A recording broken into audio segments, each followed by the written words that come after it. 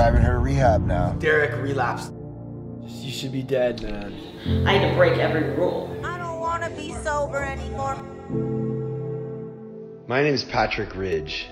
This is my company, Ridge Production. This is my amazing wife, Veronica. I'm sober, my wife's not, and that's okay. At the end of the day, we both really want to help people. This is our life together, unfiltered.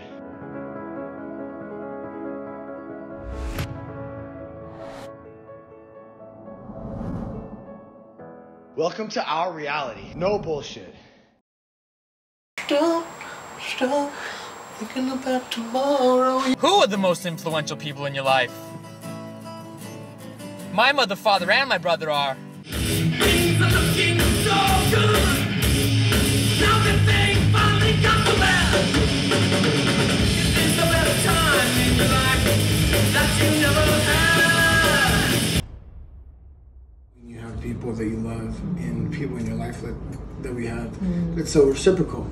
You know, we all see each other for what we are and we accept it, and you know, we make each other want to be better. At least that's how I feel when I'm with every single one of you. I don't want to be sober anymore. None of my friends are. I'll stay sober with you, Pat. Oh, you will? That's my girl. My sober girl. My sober girl. Not currently. Do whatever you The last night of the festival. do whatever you want to do. She doesn't want to be sober anymore. How do you think I fucking feel? Yet I am not a drug addict. She's not sober, and she was doing hallucinogenics, and that was okay with me because she's her own person. But I get that. People might think I'm an addict. It is, you know, there is a crazy line between him being sober and me being respectful, but then also like needing to live. I ate a little bit of mushrooms. Is my smile bigger than when we left the house? What? I ate an edible before I got here. You can't just rip it with the family, so you gotta eat the eaties. Where'd you get this? Veronica. Pat, I just want to tell you that I ate mushrooms. well, you're supposed to tell me before you do it. If I'm going full send, yeah, I should for sure tell him. I kind of want to make it less of a thing because I feel like when I'm tripping, it's a thing. Laugh at me. What? Because I was the mom that would never leave Dino. We couldn't bring him here because he was gonna chase the bunny rabbits. See, you're crying because of our dogs. That's how much she loves our dogs. Dino, not Rami, because Rami's happy home. Dino's happy here, but he's a killer. People in the AA community or people in 12-step recovery, they look at that and they judge that, and either they need to be sober or you shouldn't be around that. Everyone has their own opinion. Everyone wants to push their shit on you. But like, I'm healthy, I'm happy, I love my wife. She can do whatever the fuck she wants. You smoke weed every day, am I? And no. You get to use, but you gotta give me something in return later. What's What? the winking about? Some good head. Okay. You swear.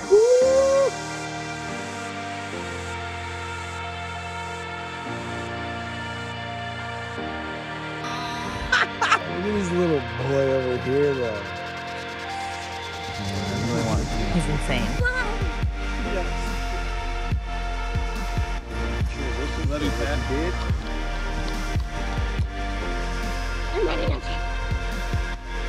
Oh, you're still here.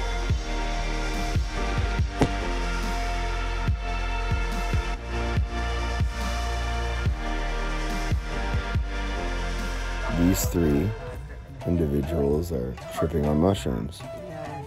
And I'm just chilling. Nice to smell.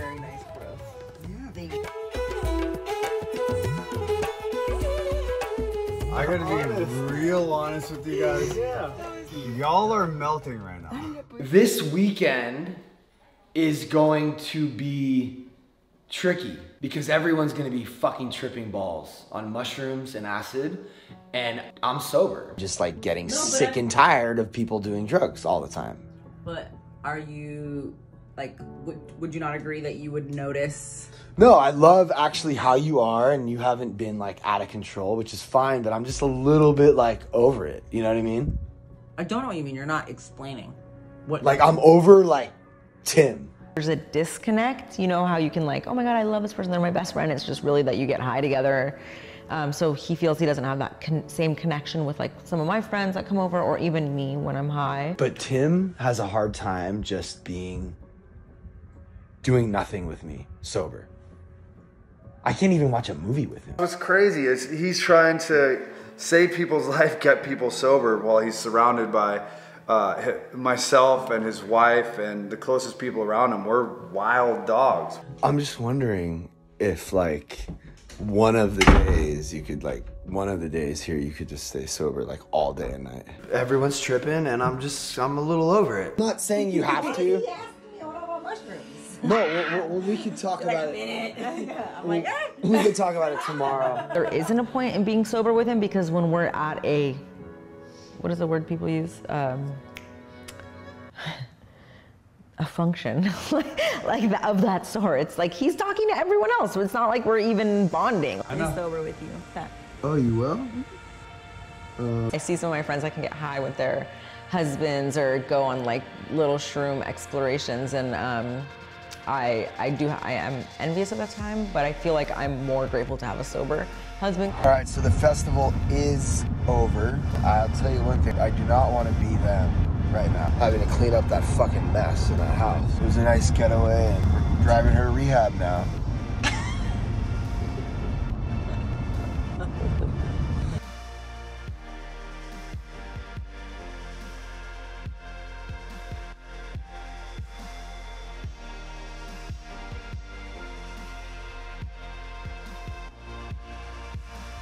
To be honest with you, I was kind of worried just because you hadn't called in a while and I don't know what's going on at the house. Derek is our friend. He's a friend of the family. Derek is my sponsee and he's in rehab now. Whatever they think you need to do is whatever you're gonna need to do. I know it's a hard pill to swallow, but you should be dead, man.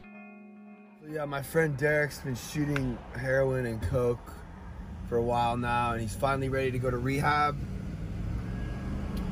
I'm on my way to pick him up.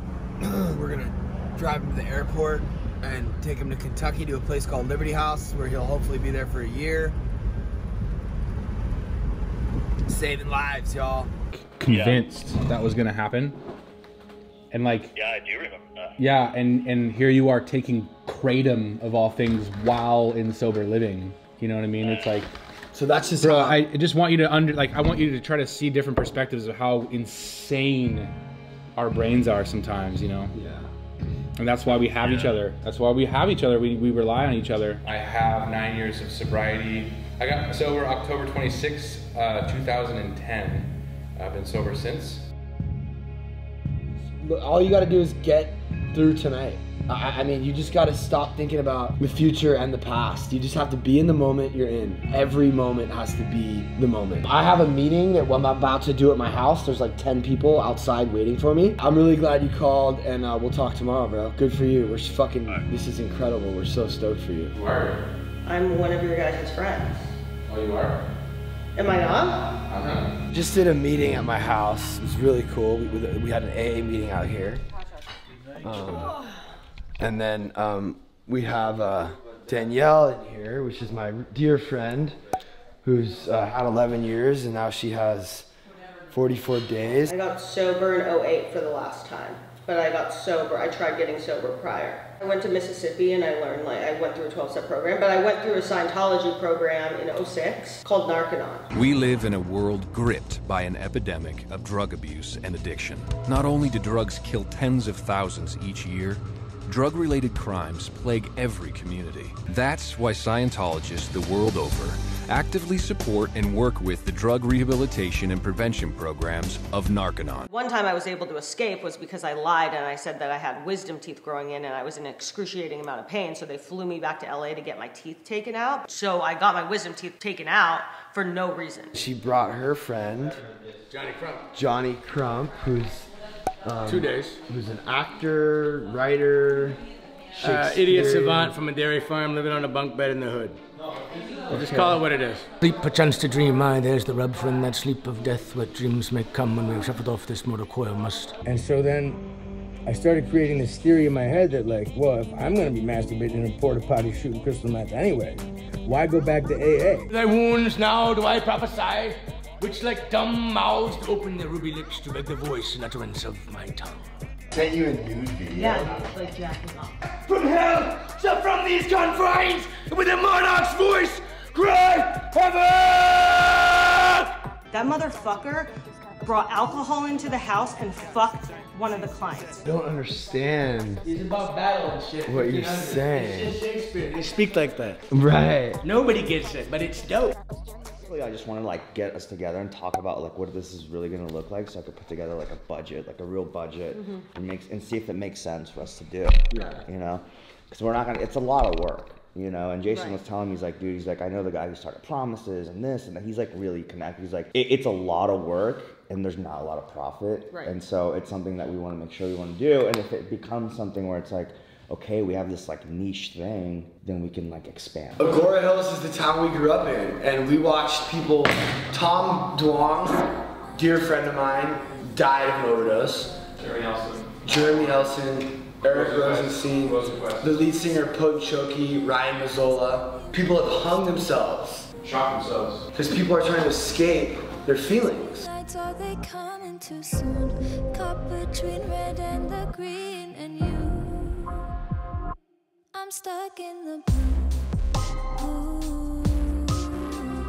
I'm sober now. I need to fucking help people because that's why I'm sober again. My mission in life is to help other addicts get and stay sober. I know how to get sober, I've gotten sober, and I think transmitting the message is the right thing to do. And learning to lose is like accepting failure, accepting when things don't go your way. And I feel like I'm pretty fortunate to live, like my parents kept me pretty sheltered, they're still married, and I've had overall pretty good life. And so sometimes I am in fear of like, you know, tragedies that could happen. Maybe that's partly why I'm afraid to have a child. The idea of the house, like what it's gonna look like, you walk in, there's like surfboards on the wall and like flat screens, and then like there's cool plants. I met Pat about 8 years ago, right before I had a baby, at a primetime meeting, and he came up to me and said, hey, will you sponsor me? And I was like, you want me to sponsor you? Because, you know, he looks like one of the cool guys. I said, sure, call me every day. And he actually called. And he kept calling, and I'm like, oh shit, this guy's calling again. But I certainly want to help people if I can. You know, I'm wounded, and I know what suffering's like, and I know there is a way out, and I know how hard it is. And so if I can be a beacon on the hill of sorts, if you want to think biblical about it, or a light in the darkness, I would very much like that.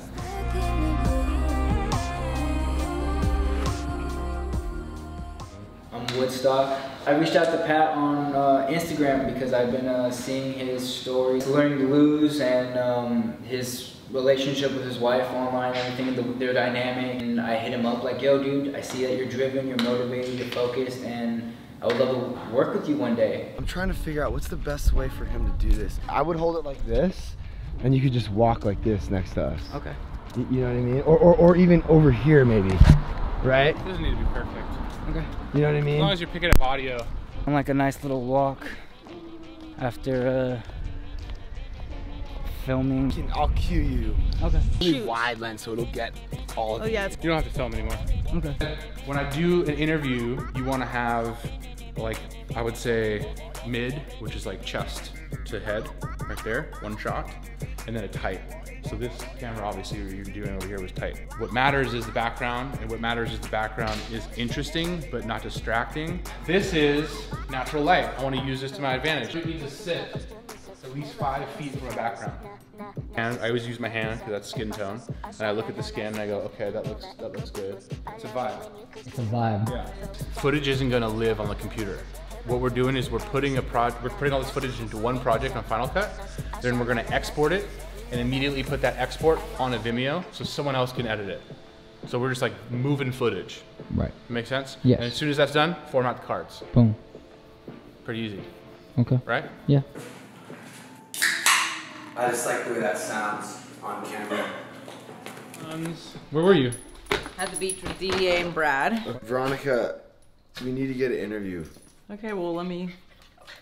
right now. No. Oh, look at that! Look at that new, the new thing. He goes, come here. He goes,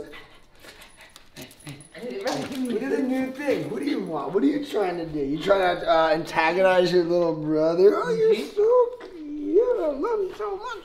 Troy, my brother is like, my brother and my dad are hot-headed assholes. What's going on right now? Just money. People want to say money doesn't matter, but it does. I need you to understand like what my brother and my dad said to Larry. Larry is the owner of Liberty House and he saves lives.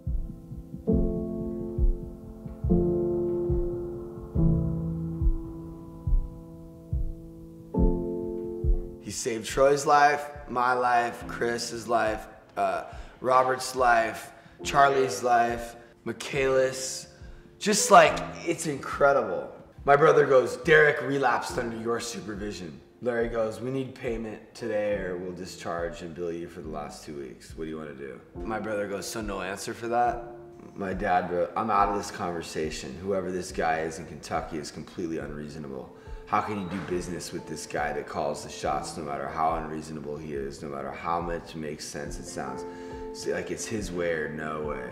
You can't control your house. It seems like that's a house problem, not a guest problem. Larry goes, I'm not unreasonable. I explained and have always worked with Pat. Derek's relapse is on him, not me.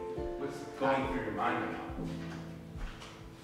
Just like rage, anger towards my dad and my brother, you know? And I'm like trying to like contain it. But it's like really, really hard. Like they're wrecking like what I'm trying to do because of their egos. I can't do this when you guys are like working against me, you know?